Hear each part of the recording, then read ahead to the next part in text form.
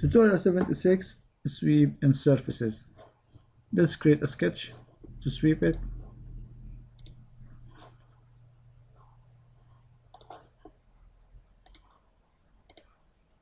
This is the profile we wanted to sweep, and now let's select the path. So let's select a plane that is matching the path of the profile in order that your sweep to succeed. Now let's make a spline from the center of that ellipse.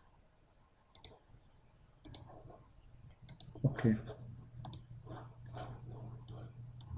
Activate sweep, select surface. Now you see that Inventor already recognized the profile and the path. So here the profile is selected, the sketch 1 and path sketch 2. Okay.